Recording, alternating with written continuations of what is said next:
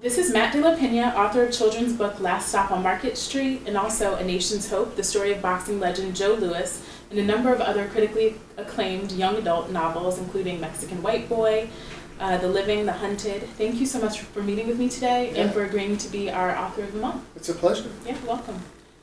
So can you tell me a little bit about your journey, how you became a writer, how you decided that this is what you would do?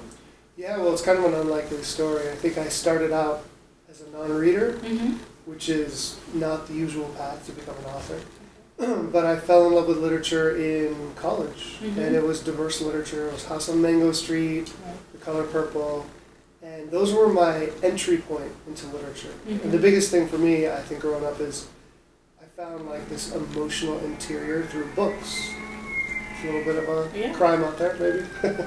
But so I think once I found that there was something for me in books, then I read everything, not just diverse books, but everything.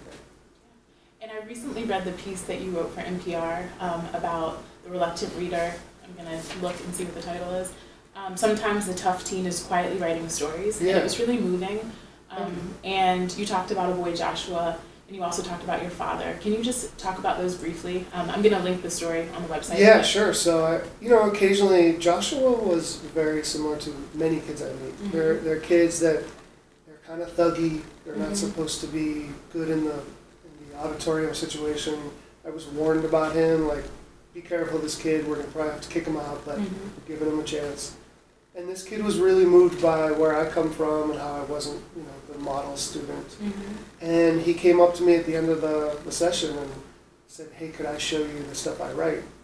And I was like, okay, well, this happens a lot. But then when I ultimately read his stuff a couple of days later, I was blown away. And, this thuggy kid who didn't get good grades, had flunked twice, was writing very powerful narratives about being in a gang in San Antonio. So that was that. And then my dad is another example of somebody who went to school late. And I think he entered college in his late 50s. Wow. So, and he just excelled. And he ended up declaring his major in literature.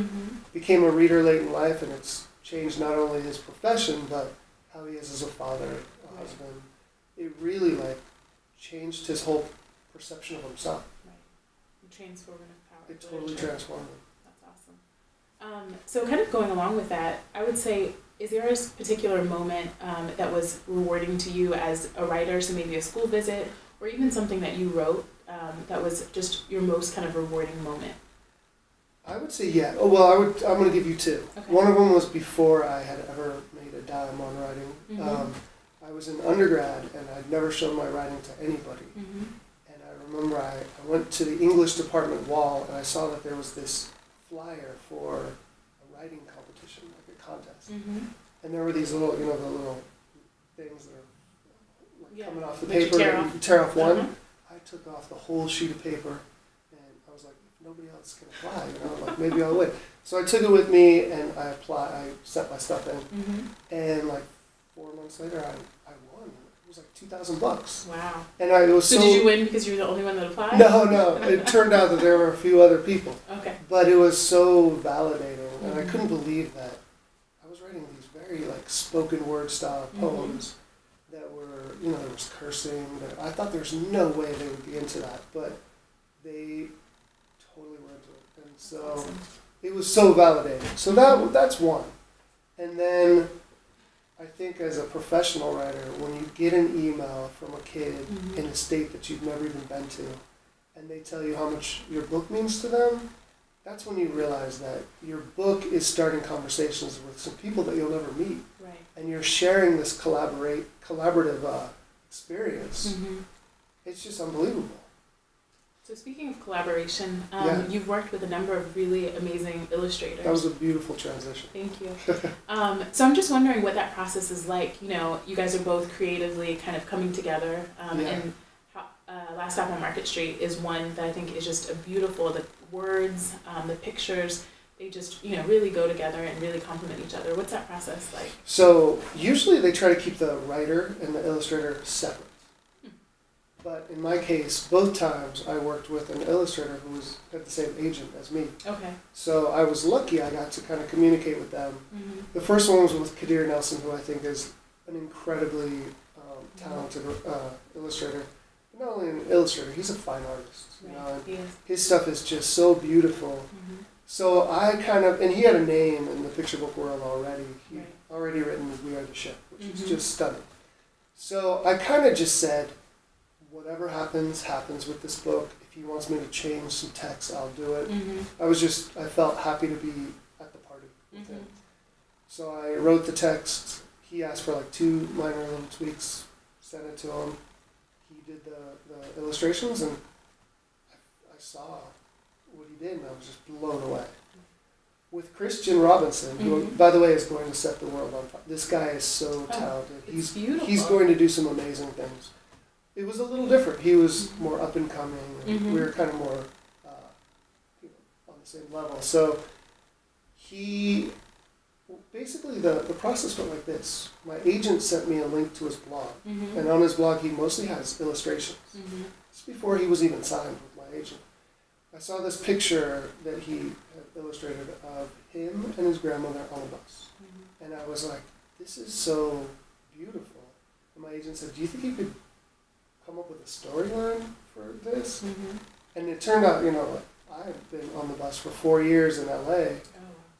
So I had a lot of experience with buses. So I was like, absolutely. And then there was this idea that I've been kicking around, not for a picture book, but just in general.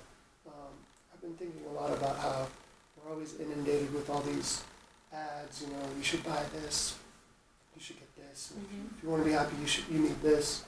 And I was like, God, when you're a little kid, because I have a little daughter now, and I've been thinking about this, where's the counter narrative to this I want? And I was like, maybe you need somebody like Nana, who's an elder. Yeah, somebody older that you respect, who can sort of show you the other side. And so I kind of like put that on her character, and then I came up with the story, and there were a couple tweaks we made after the first draft, and then he sent these incredibly skeletal pictures that you couldn't tell what it was going to be about, and I was like, okay, well, I guess we'll just trust him and see what happens. And then when the art came in, I was just like, all right, this guy just killed it. It's a phenomenal story, and the language of the story is just so beautiful. And I think even as an adult reading it, you can appreciate the language.